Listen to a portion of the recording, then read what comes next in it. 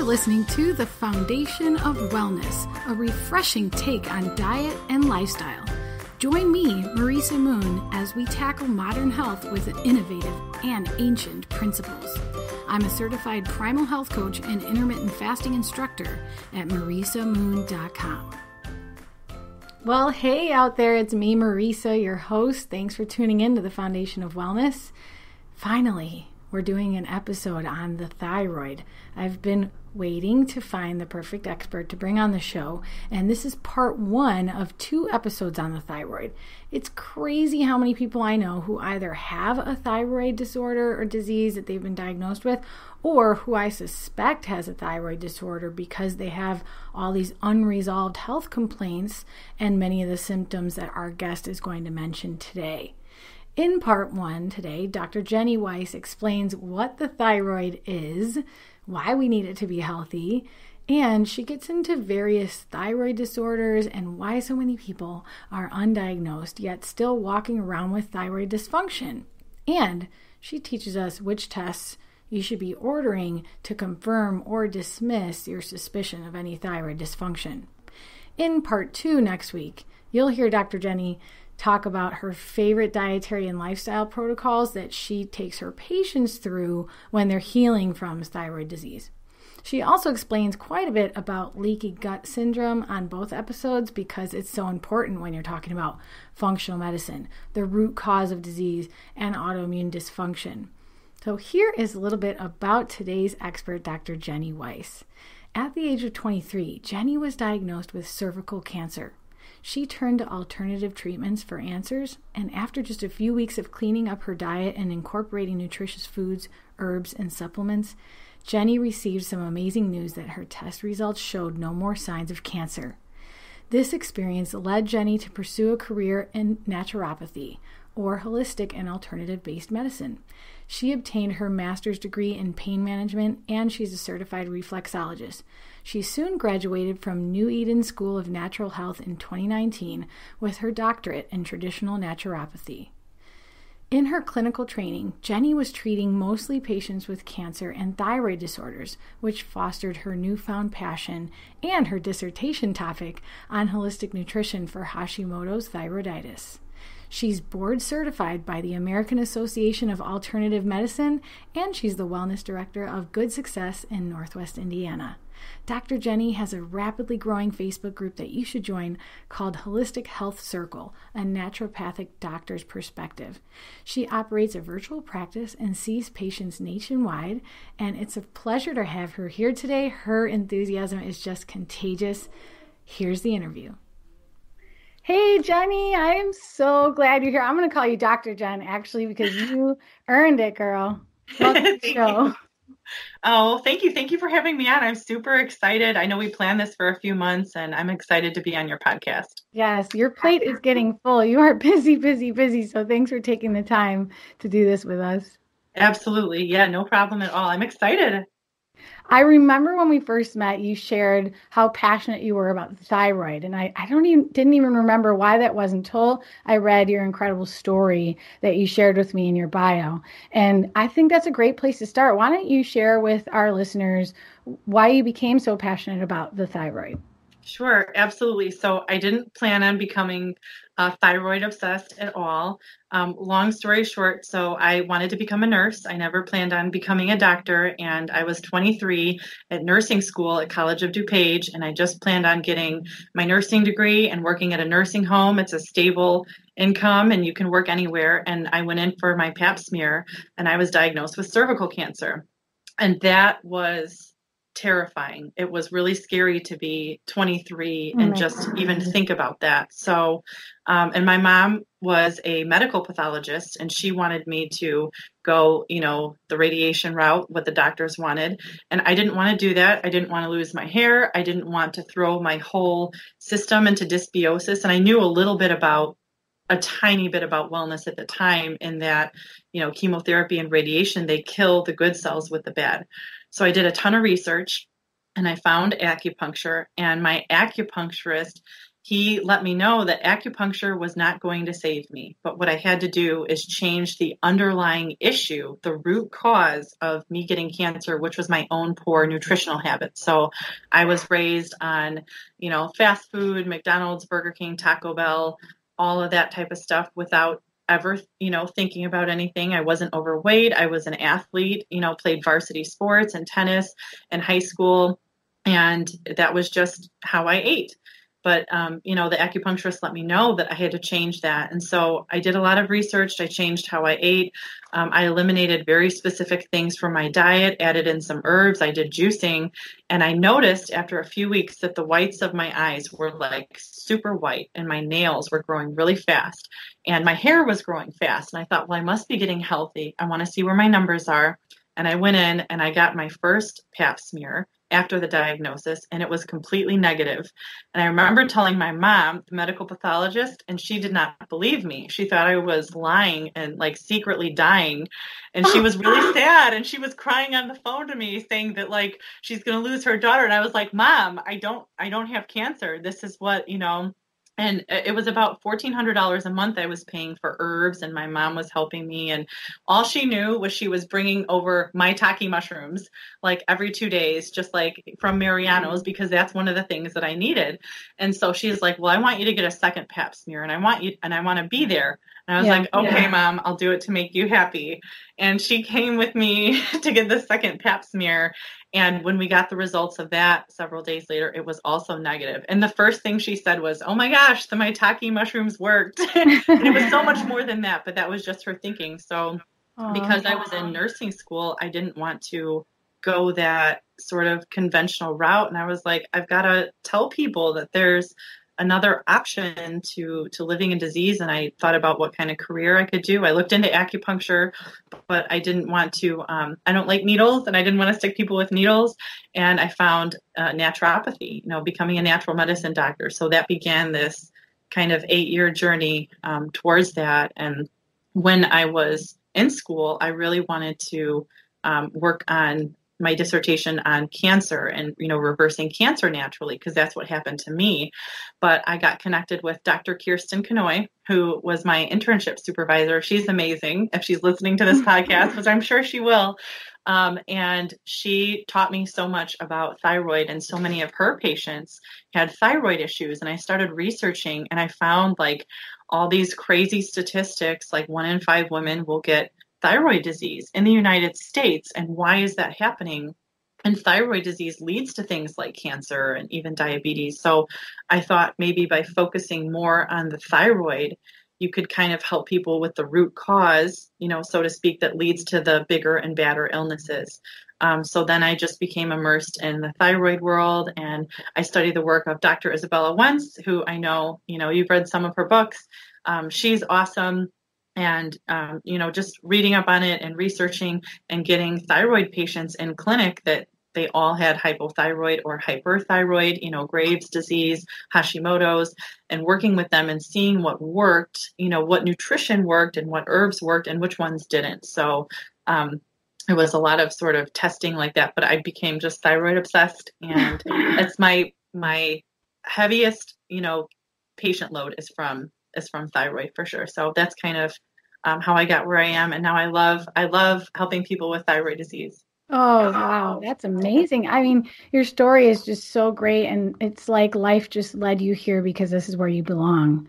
I wanted to ask you, Jeni, did you say 1 in 5 people will get thyroid disease? Mm-hmm. One in 5. And a lot of people, interestingly enough, up to 60% do not know that they have it, which, so if someone has a symptom cluster of all the typical symptoms from, hypothyroid, they might not have an official diagnosis. A lot of patients I see, they'll bounce from doctor to doctor. They'll get diagnosed with fibromyalgia, depression, weight gain, all this stuff. And the doctors, conventional medicine, it's kind of hard for them to put the pieces together because they don't look at the whole picture. So one patient this week that I got, she's been to 9 doctors and she's never had a hypothyroid diagnosis, but she has every single textbook symptom that you can think about related to Hashimoto's. So it's really interesting, like how the numbers are kind of the percentages are based on the diagnosis. Yes.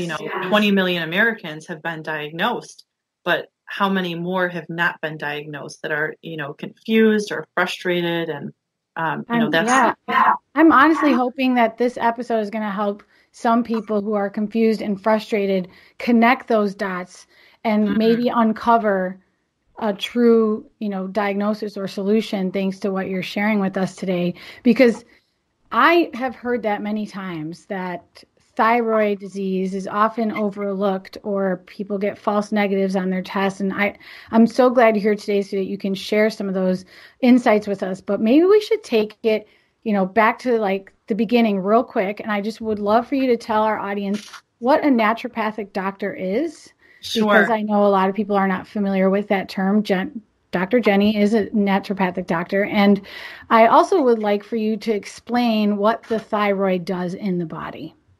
Absolutely. So a naturopathic doctor is an ND as opposed to an MD, being a medical doctor. So the N stands for natural. And, we still have a very rigorous program. My school was 4 years full time. We still had to take the same core courses, things like anatomy and physiology, pathology. I took biology, chemistry, biochemistry, psychology, all of those. But the next 3 years in medical school are predominantly focused on pharmacopoeia. So learning and memorizing all the different pharmaceutical drugs, their dosing, their side effects, what to prescribe them in tandem with, when you can't prescribe them, and things like that.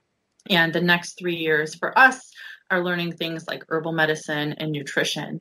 And then in clinic, instead of, having rotations like, geriatric or NICU, my rotations were herbal medicine, and functional nutrition, things like that. So I'm not a licensed physician. I'm not a medical doctor. I do not have a medical license. I legally cannot prescribe anything, order any diagnostic testing, with a little asterisk there, and I'll explain that in a minute.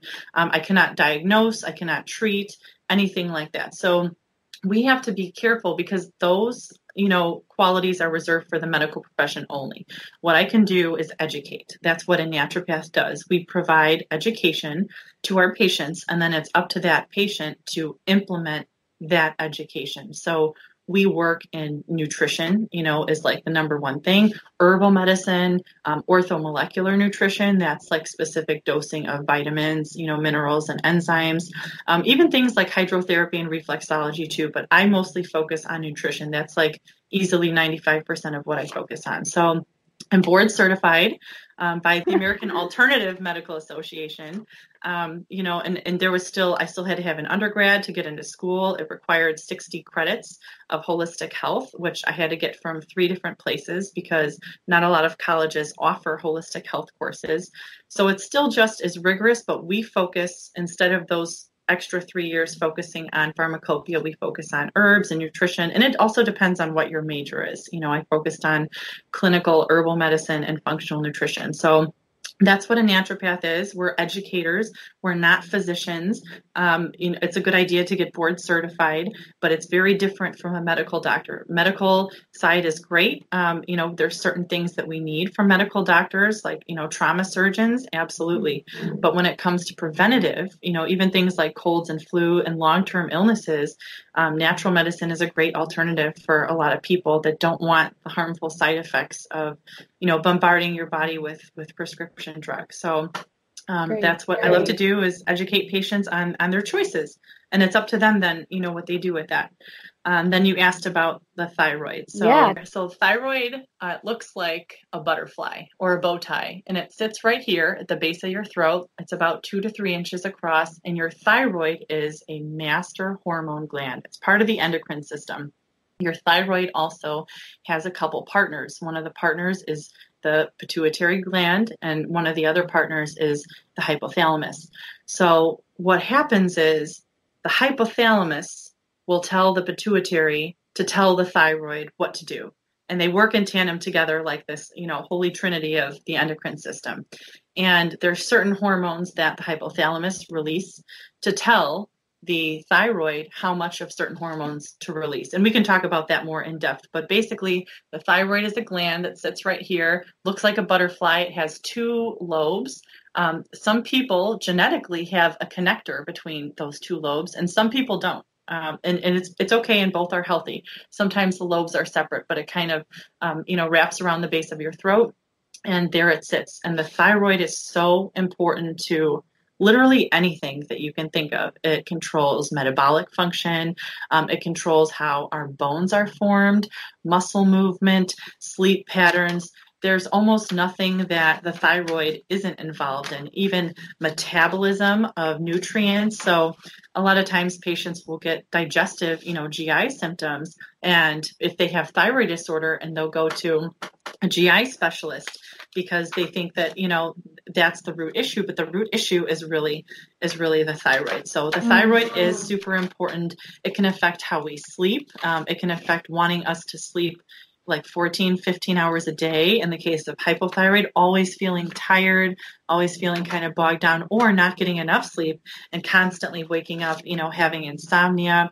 It can affect our cognitive function, how our brain forms thought patterns, memory. And even a lot of times patients, the first thing they'll say is, I keep forgetting things. I forgot where I put my phone or my keys, or I forgot to pick my kids up from school.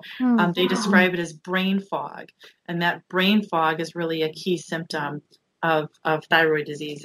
Thyroid controls menstrual cycles, weight, your central and peripheral nervous system, your body temperature. So think about how important all those things are. I mean, it's a huge long list. Even your cardiovascular function is in part controlled by the thyroid. Your breathing, your cholesterol levels. The thyroid is one of the most important glandular organs in the whole entire body. And if that's out of whack, our whole body it feels like we're falling apart, So thyroid is super important. I think it's the most important organ that we have, because if we don't have thyroid, we can't digest food, our heart won't beat, our bones won't form. How could you live without thyroid? So that's why I'm kind of thyroid obsessed. Yeah. Yeah, absolutely. So important. And I'm always blown away by all the ways it's connected to everything else going on in the body. And I know that there's hypothyroidism, which seems to be the most common, but there's also hyperthyroidism. So I just want to enunciate that so the listeners know those are two different conditions of thyroid dysfunction. And maybe, Jeni, you can just quickly explain what those are for us. Sure, absolutely. So hypo means low, and hyper, think if you have a hyperactive child, that means really high. So hypothyroidism is low thyroid. That's where the thyroid does not produce enough thyroid hormone. And hyper it's producing too much hormone. So what we talked about earlier, the hypothalamus, that produces TSH. TSH is thyroid stimulating hormone. And that tells the pituitary to tell the thyroid how much T3 and T4 to make. So if the thyroid is making too much T3 and T4, it's going to be hyper or above normal thyroid. And then if it's producing not enough, that's hypo, low thyroid. And they have different symptoms, but oftentimes with thyroid disease, which makes it really confusing, thyroid disease will vacillate between hypo and hyper, even in Hashimoto's thyroiditis, which is considered hypothyroid. So oftentimes you'll get symptoms of both, which really can throw a lot of conventional medicine doctors off. So hypo is low thyroid, hyper is high thyroid. And there's different diseases associated with both, like Hashimoto's is associated with hypothyroid, Graves' disease is associated with hyperthyroid. Thank you for explaining that. I know in the community I'm in, the paleo-primal community, there's just so many people with Hashimoto's disease, and it's often comorbid with other autoimmune diseases. And would you say that's the most common thyroid disorder, or is that, do you have any statistics on the Hashimoto's thyroiditis? Sure. That's actually, so what I did my dissertation on was reversing the symptoms naturally with nutrition and herbal medicine and orthomolecular nutrition. So the title of my dissertation was Developing a Holistic Nutrition Protocol for Reversing Symptoms of Hashimoto's Thyroiditis. And it is the most common one I personally see. According to statistics that I have read, it's accountable for up to 90% of cases of hypothyroidism, so low thyroid. But Hashimoto's, like I said, can vacillate, between the two. 20 million Americans have been diagnosed with thyroid disease. That's a funny number because that does not account for up to 60% of people that are undiagnosed but have the symptoms. So they might be subclinical, meaning it can progress that way, if they don't get help, or it could be, their body goes in and out of the stages depending on how, what they're doing in their life at that moment, how they're eating, those sort of underlying factors. I wanted to ask you, explain that for a second. What makes the thyroid in a Hashimoto's condition go up and down and change to hypo to hyper? Like, what's going on there? Is it lifestyle factors, or go for it? It absolutely is. There's a lot of different, you could call them underlying issues or root causes that contribute to Hashimoto's. There's no one cause. There's no and we'll talk about it more a little bit later, but there's no, if you eat gluten, you'll get Hashimoto's, or if you had Epstein-Barr, you'll get Hashimoto's, or if you have cross-reactive proteins, you'll get Hashimoto's. Those, you might get all of those or none of those or one of those, and Hashimoto's can still develop. There's a lot of different things that play into getting Hashimoto's, and if someone goes through, like we all do, periods of being more healthy or less healthy, there's flare-ups, that can happen. And stress really exacerbates Hashimoto's. So if we're stressed out, it can cause Hashimoto's symptoms to flare, which make us stressed out because we're getting symptoms. So then the symptoms will go higher, and then we'll get and it becomes this crazy vicious cycle, this circle that the patients keep going in, and they just want help and they want to get out of it. They want to break that circle. So explain to us, if somebody was going to the doctor while their symptoms are really exacerbated, but they don't know yet that they have Hashimoto's. Can you kind of paint us a picture what that experience might be like, what a doctor might see or interpret that to be? Sure. That's a great question. I'll use an example this week from a new patient I just got. So she was told by a medical doctor several years ago that she might have hypothyroid, but they didn't know. And she just recently went to a medical doctor and was diagnosed with depression and put on an antidepressant because he said a lot of the symptoms she was creating for herself in her head, which is not true. And if you're, doing a video conferencing call like how I'm doing with you, and you're hearing a patient bawl their eyes out because they have all these symptoms like thinning hair and weight gain around the middle, and they're always cold, and even if they sleep 12 hours, they don't get enough sleep, that is textbook hypothyroid. That is textbook Hashimoto's thyroiditis. So a lot of patients will come to me frustrated. They'll go to their doctor, they'll get, thyroid testing, but they'll test maybe one or two things. They'll test TSH, or they'll test, T4 or T3. They won't do a very comprehensive, in general, maybe not all medical doctors, but in general, they don't do a very comprehensive panel. And we can talk about conventional testing versus functional range and, even things like that. Oftentimes the typical picture is patient will go into doctor, describe their symptoms. The doctor will prescribe them something totally different for some other ailment that they think that they have. And let's see if this antibiotic works. They'll put them on an antibiotic. They'll put them on an antipsychotic, like with two of my patients this past month.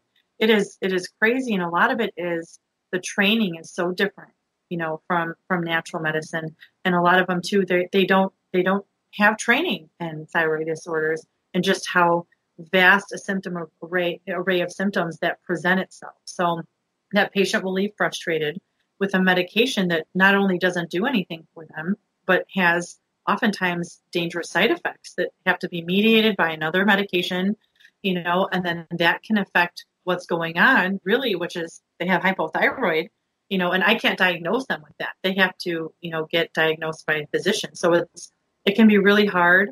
And even if a patient comes to me after going to see a medical doctor, I can say, well, I can, see you for hypothyroid and give you a protocol, not a treatment, but a protocol as if, you had hypothyroid, and we'll see if your symptoms go away. And almost invariably, they do. That's the case. But they're frustrated, they're upset, and they just don't want to have these symptoms that they've been having for decades, some of them. When we imagine that a patient would go see a medical doctor for these symptoms, and maybe they've seen more than one doctor because they've been dealing with this for a long time. Are you seeing some patients also go to endocrinologists and thyroid specialists and still getting the same kind of confusion from the doctor? Actually, yes. And oftentimes even endocrinologists, they don't study specifically the thyroid. They're experts in the endocrine system, and maybe they've studied, different aspects of it that they know well, but the thyroid is a whole different animal. And there's so many symptoms, and symptoms can vary greatly between two people, even within a family. I have two patients right now that are sisters, had the same mom and dad, were raised in the same house. They both have Hashimoto's, but their symptoms are so different, even one from the other. So it can throw off an endocrinologist, especially if you're looking at conventional ranges for, and we could talk about that too if you want, but conventional ranges for, TSH, T3, T4, even, thyroid antibodies, TPO, thyroid globulin, things like that. But, oftentimes, it's confusing. It took me, I had to study just thyroid, for years to understand, wow, there's so many different factors. There's different root causes, and there's different mediators, which make the disease progress, differently. Can you tell us what you mean by mediator? So a cause of a disease is what actually, kind of like the trigger for why someone has, a thyroid disorder. A mediator is something that pushes the disease along farther, increases symptoms, makes you sicker. So a cause of Hashimoto's could be, exposure to the Epstein-Barr virus, mononucleosis, also called like herpes virus 4. And a mediator might be eating gluten, that leads to leaky gut, and things like that. So there's causes and there's mediators, and even those can kind of overlap. So there's so many different things, really to think about when looking at the thyroid in general. So that's why it can be confusing for an endocrinologist or someone that isn't specifically, a thyroid doctor or hasn't, studied the thyroid. Well, one place that I often tell my clients or friends to go to is the Institute for Functional Medicine website. I see a smile on your face. So I was going to ask you where you send them, but I always tell them it's ifm.org, and they have a patient resource center, and you can find an endocrinologist or thyroid specialist there who also is trained in functional medicine, which is very similar to the holistic approach that Jeni is talking about. So. Yeah, I'm a huge fan of the IFM. I have taken a couple of their courses for continuing education. I love them, and I use their patient journals to document, food intake, because their journals they're more extensive, they're more holistic in nature, and they talk about even things like sleep and emotional and mental health and supporting and non-supporting relationships. They're a great holistic resource for patients. Now, you have to be a naturopathic physician or, a medical doctor to partner with them, but you can receive continuing education credits as, a doctor of traditional naturopathy like I am. So, but I am a huge fan of them, and they really talk about root cause and mediator and how to properly document, patient outcomes, any kind of, and on the medical side, it might be a treatment. What I do is, holistic modalities. There's no treatment, no, invasive testing or anything like that. But I'm a huge fan of them. So yeah, that's a good place for sure to find an endocrinologist that is specialized, in thyroid, that has studied it, that has maybe a thyroid certification, has gone to school for a little bit extra time. That is really helpful, because the average MD is, in my own personal experience and in my patient's experience, is clueless, just because of the lack of education provided. But yeah, we're huge IFM fans. Wow. So if I'm a patient and I've been dealing with symptoms for years and I'm feeling really frustrated because they said they tested my thyroid and it's fine, I'm maybe going to go to this Institute for Functional Medicine website, but they're not covered by my insurance. So I want to know, like, ballpark, how much have you seen these like more in-depth thyroid panels, the kind that you're recommending, the types of testing that's really going to help you come to a conclusive, diagnosis or not? How much would that cost? Like, can you just go get the testing somewhere else, or do you have to go see a doctor who's out of your network and pay out of pocket for this, 1 hour, 2 hour visit and get all this testing done? What's that experience like? So that's really tough for patients. A lot of the patients that I see don't have insurance or do have insurance, and it doesn't cover those specific testing because you can't order them without a referral. And if that doctor does not think you have hypothyroid or any thyroid disorder, Hashimoto's, they won't order the above and beyond testing. So a typical doctor might test for, TSH, T3, and T4, when really you want to test for, free T3 and T4. That's really important, more important than the total. All the different antibodies and, thyroglobulin, all like the antibodies are so important because those are residual and they allow you to see, what's allowed to be used by the body, So same thing with free T3. Free T3 is the percentage of T3 that your body has free to use, that is not bound up in protein.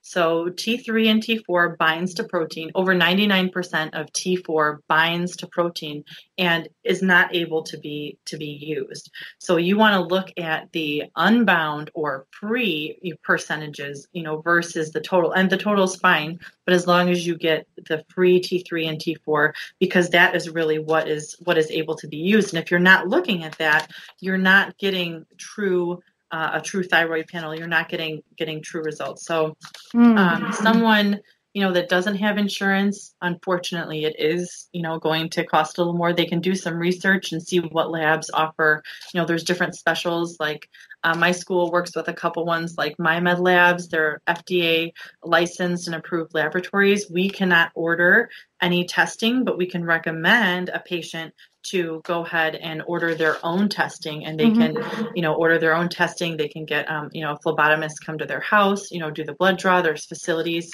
for that too, and they are paying out of pocket. So, it would be good for them to see and compare, the different cost. I know it could be a lot of $400, like $400 to get all these blood tests and to get. Do the actual laboratories send you results? Like they can't diagnose you, can they? They just send you the results and then you're supposed to share them with your doctor or what? Right. Right. They send you those results. So they'll send you, what your numbers are for whatever you order. And they might recommend, like they might have specials where, you do a lipid panel where you do, cholesterol and triglycerides, or a thyroid panel, TSH and T3 and T4. If you don't see all the testing that you need on there, check and make sure that that lab has other testing that you can add to that, like TPO, the thyroid peroxidase. Antibodies, because that's really important too, the uptake. So that's how much is being used in circulation in your bloodstream and being delivered to the cells. But it can run several $100s.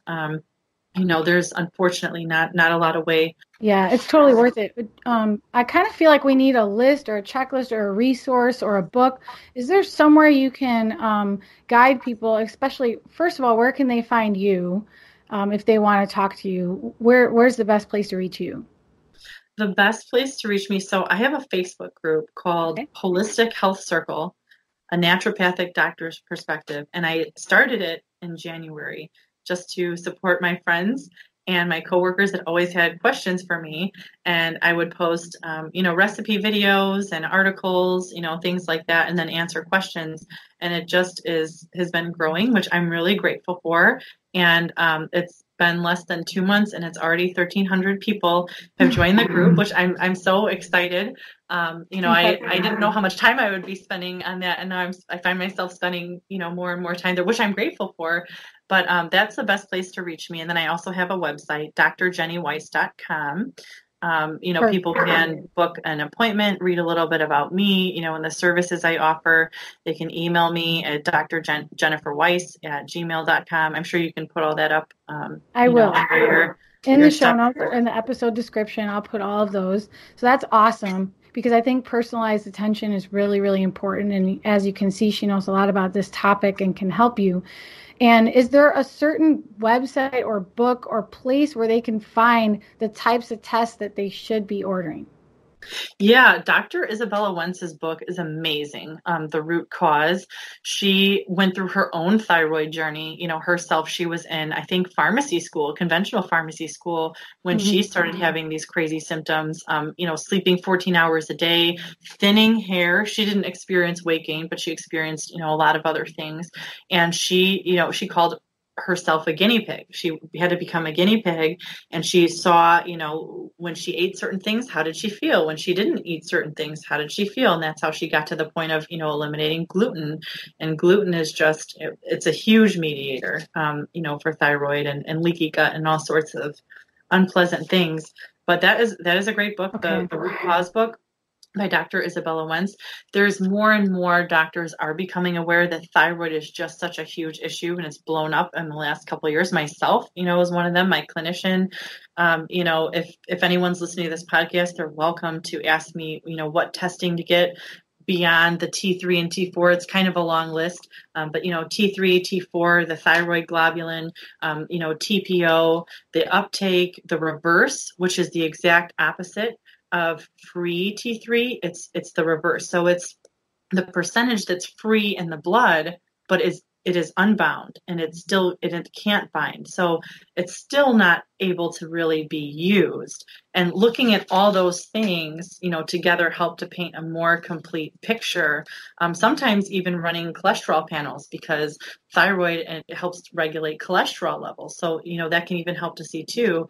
And I know we talked about expense a little bit, but sometimes it's good to run it, 1 week and then run it 7 days later, and then 7 days later, because even one panel, it might not show exactly what's going on long term. So, thyroid patients, they'll get a thyroid panel, and the doctor will say, you're fine. You're in all the ranges, when they're completely full blown symptoms for Hashimoto's, but their body shows they're fine, because it's just like a little screenshot of what exactly is happening right then. And can you imagine if you took a screenshot on your phone and showed it to your friend, and here's what I did on my phone today, and it was just a picture of Facebook, or just a picture of your email, or just whatever, when you saw a ton of web pages, maybe you research, you check your email, Facebook, Instagram, whatever people do on their phone, it's showing like 1% of what they did in that whole entire day. So it really is just this little snapshot, and it should be, ideally ongoing. And of course, the cost is a factor, but to really get to the bottom of it and find out what's going on with me, which, if a patient has been dealing with thyroid issues for years or decades, in some case, they want to know, they're willing to do what they have to do to help themselves. Besides how big of a struggle it is and how much someone would be suffering, what are some of the long-term consequences of living a life with undiagnosed thyroid disorders? Well, there's a lot. It depends on your type of thyroid disorder. It depends on how aggressively you are, doing the right things to fight for yourself. If someone chooses to just eliminate gluten, or just eliminate dairy, or, just take certain herbs, they might experience remission of certain symptoms, but not of others. So thyroid disease and Hashimoto's, it's an autoimmune disease. So it's our body attacking itself. Auto is self. So when your body attacks itself, that's kind of scary. It doesn't recognize something, and it sends cells to fight against your thyroid. So your thyroid can actually start chipping away and wearing away. And some people, unfortunately, who have had thyroid disease for decades, and it makes me very sad to talk about. So I'm going to try not to cry. I have a patient who she has almost no thyroid. It is gone. And she went to a doctor, a psychiatrist. They put her on several different antipsychotics, when all she needed was her thyroid looked at. No ultrasound was performed. No thyroid panel was run, and she was given medication for things she didn't even have. So now, because she doesn't have a thyroid, natural medicine or not, she's going to always have to be on her prescription, the T3, thyroxine is T4, and triiodothyronine is T3. And then there's synthetic versions of those, like levothyroxine, or, like Thyroid Guard, the desiccated pig thyroid. But she's going to always have to take something because you need those thyroid hormones. So, go ahead. Well, just real quick, but yeah, I do want you to answer the rest of that. Some people actually get their thyroid removed. And is that done sometimes too early, or is that what needs to be happening? Well, if the thyroid is removed, they're going to have to be on thyroid replacement for the rest of their lives in order to live. Like, there's no negotiating that. They're going to have to be on a pharmaceutical, and there's nothing I or any other naturopath can do. That's mandatory, and they, at that point, it is a need, and they need that. Now, there's things that you can do to help with symptoms, but they're going to have to always take their synthetic thyroid replacement. Long term, some side effects are, I have a patient right now who she believes her diabetes, really came into play after she got her Hashimoto's diagnosis. Feeling very tired and very run down for years and decades. A lot of people feel isolated, lose relationships with family and friends, emotional issues, and it does affect your mental health. Going from doctor to doctor, hoping someone will believe you and giving them this cluster of symptoms saying, my hair is falling out, I have weight gain around the middle, look at my puffy face, and the doctor not putting them on, an antibiotic or an antipsychotic, which that's like crazy to me, but I've had so many patients where that's happened to. Yeah. And you have to empathize with them and say, hey, let's really look at this. Let's look at it from all the angles. Let's look at it from everything. Long-term health implications. I mean, just decreased function overall of your metabolism and your body's ability to digest food, because thyroid regulates metabolism. And your metabolism that's at the cellular level, processing food and digesting food and assimilating it. And if you're unable to assimilate food or certain nutrients or have a tough time, you might have health issues because of that. Other immune diseases might creep in because your immunity is low. And then you have a couple diseases, 2 or 3 or 4 in tandem. I read a statistics that said the average hypothyroid patient has 4 immune diseases. 4. So, long-term health effects, there's a lot, but yes, there's a cancer risk as well. Thyroid cancer, there's a specific globulin that is used to test for tumors, to see if there's any tumor cells there. Yes, Hashimoto's hyper or hypo can turn into thyroid cancer. If nothing is done about it. Cancer develops when our normal body cells, they're our own body cells, start to genetically mutate. And those mutated cells will replicate, so they'll replicate faster and faster. And when a cell genetically mutates 4 times, so after 4 replications, that's considered a tumor cell at that point. So, it starts off really small and it grows larger. Patients that have had their thyroid removed can still get tumors even in the area, even if a few cells are left of the thyroid. So, there's signs to watch for. And I know, you talked a little bit about that, in the email that you wanted me to discuss here on the podcast. There's things to look for if you're feeling cold, if you're feeling fatigue, if you notice hair loss, especially in the crown of your head. If you notice your voice is constantly hoarse, there's puffiness in your eyes. If your skin is dry, you're constipated, or you're constantly, using the bathroom, that's a sign of hyperthyroid. Hypo, though, is constipation.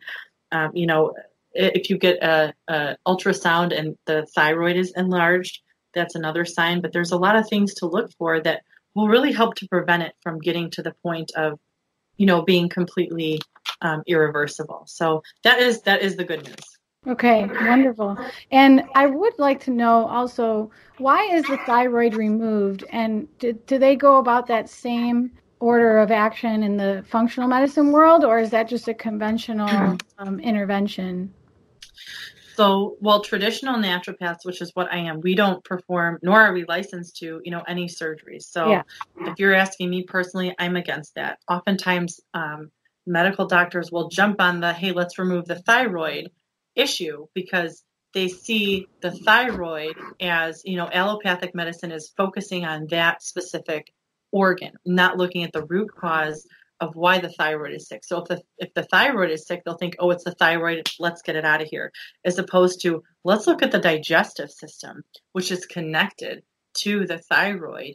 Hippocrates said all diseases begin in the gut, and it's true. So what we're eating, really affects our intestinal lining is very fragile. And if we're putting food into our bodies, that can lead to intestinal permeability, foods that we shouldn't be putting into our bodies, things like gluten, and that can affect thyroid. So, if it's removed too early, you can't really go back, and you're going to be on, synthetic thyroid. But even at that point, there's still things that you can do for your own health. And a lot of people are taking their own health back. But a lot of times, doctors won't want to deal with that patient and keep seeing them. So they'll say, hey, let's remove this. And I've had a patient like that. She's always going to be on Synthroid, and it's because she feels like her doctor had it removed too early. That's what she told me. So not all doctors will suggest that. They'll kind of try and fight till the end. But if they're not focusing on the root cause, then that thyroid is just going to disintegrate, get chipped away. And then there's nothing left, which is just, like having it removed. Whoa. I can just imagine all the things you've learned working with thyroid patients, because there's just so many differences based on the individual and based on the thyroid disorder at that time. So I think in the next interview, part 2 with you, Dr. Jeni, we're going to go through some of the lifestyle and diet interventions that you recommend to people to help them with their nutrition, so that there isn't so many, there aren't so many mediators like you taught me today. So yeah, let's wrap up here for right now. We gave everyone plenty to think about, finding the right practitioner or ordering the right tests, or, just being really determined to find out the root cause, because there is something you can do. And there's a whole community out there for you in the same shoes, and plenty of support out there. So thank you so much, Dr. Jeni. We'll wrap up now, and I hope everyone tunes in for part 2, because you have plenty to share on nutrition and lifestyle for the thyroid. Bye. Bye-bye. Well, wasn't that just eye-opening? We could go on for hours, which is why there's a part 2, so she can talk to us about the diet and lifestyle changes that she teaches to her patients, and you'll be able to listen to that next week. Please share this episode with someone who may be struggling with thyroid dysfunction, because if the answers are out there, we want to help you find them, and that's why I brought Dr. Jeni on the show. And if you could help me out by leaving a review on iTunes or Apple Podcasts, that would be awesome, because more people find this show when there are more reviews up there. So if you enjoy it, show us some love, and I'd really love to see what you think of the show. Thank you, and have an awesome week. Bye.